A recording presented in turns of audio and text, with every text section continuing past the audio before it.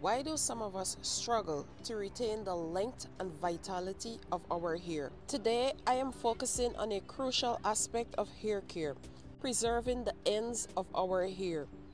Our hair strands are delicate fibers, and if put under stress, they will become weak and they will break.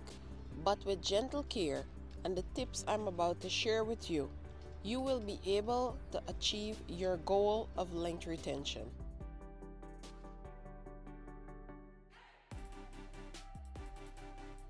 Hello everyone, welcome back to our channel Self-Care Voyage. To my subscribers, thank you for sticking around with me. Thank you for your support. And if you're visiting for the first time, a warm welcome. My first step is understanding your hair's needs. Just as you wouldn't buy a red dress that was designed for a different body type and undertone, you shouldn't base your hair care routine on recommendations only. Start by understanding what your hair needs, then read the ingredients label of your products. This will allow you to know what these products offer, what benefits they will have for your hair. And it will also allow you to not simply follow trends. Moisture and protein balance. This is crucial for the health of your hair to mitigate breakage. If your hair lacks moisture, it becomes dry and brittle and it will break. If it lacks protein, your hair becomes very stretchy and too soft, and that will cause it to break as well. Intact protein structure will allow your hair to retain moisture effectively. Therefore, always rotate between moisturizing and protein balance to be able to effectively retain length. Identifying culprits of damage. Let's talk about what wears down our hair. And I'm speaking about the culprits as it relates to moisture balance and protein balance. Let's start with moisture deficiency. This can be caused by sulfate shampoos, harsh climates, heavy oils that block water, frequent blow drying, and product buildup from silicones and gels. Protein deficiency is often due to chemical treatments like colors and relaxers, prolonged sun exposure, or using too many deep conditioners without protein. Next on my list of tips to help you save your ends is product application technique. Now when you're shampooing your hair, avoid applying shampoos directly to your ends. Simply allow the lather to cleanse the ends of your strands. In addition, avoid tugging, pulling, rough detangling, and rough drying of your ends. Gently pat dry your ends or allow them to air dry.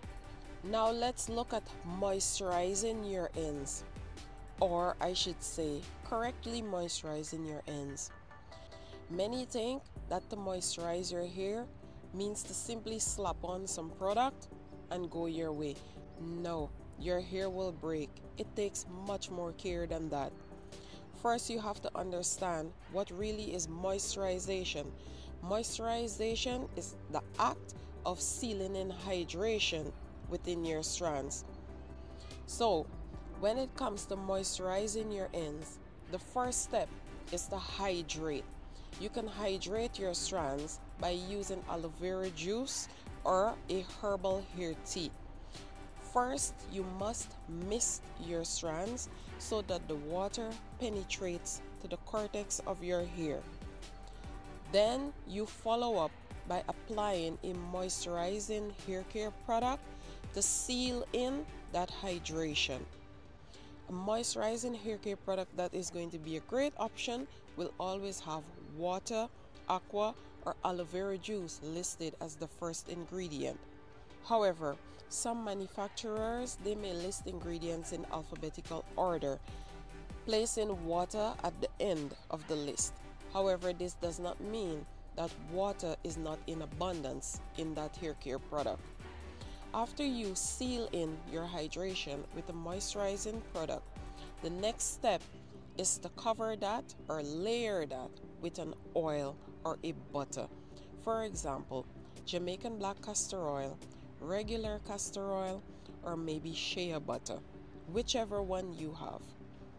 Now, when you're doing these steps of hydration, moisturization, and sealing in with an oil or a butter, remember to gently manipulate your strands, and after applying these products, tuck your ends away in a protective hairstyle. Protecting our ends is key. When you're finished hydrating, moisturizing, and sealing your hair, keep it tucked away from the elements like the weather, harsh climates, the cold, or the heat. This will preserve your ends much longer. Protecting your ends will prevent wear and tear. And remember, the goal when styling your hair is to reduce tension. Next, gentle finger detangling. Forget the combs.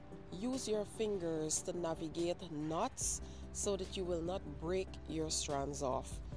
Remember to finger detangle your hair when you have product like a conditioner on your strands, making the strands soft and pliable and more manageable.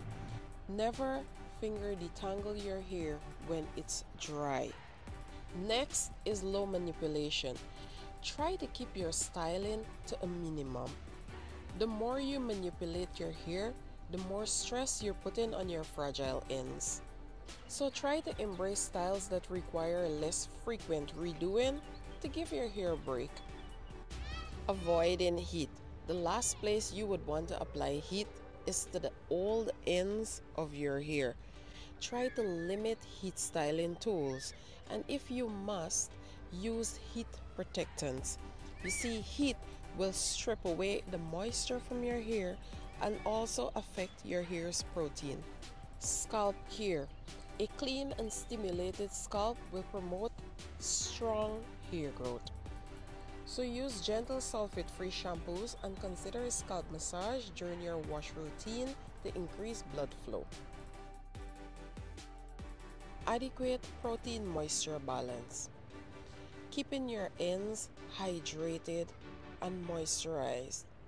Keep them protected. Keep them tucked away.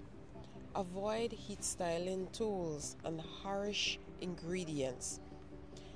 These steps will help you to retain length in the long run. So continue to baby those ends of yours, because each strand tells a story of resilience and beauty. And until next time, remember, your self-care journey starts now.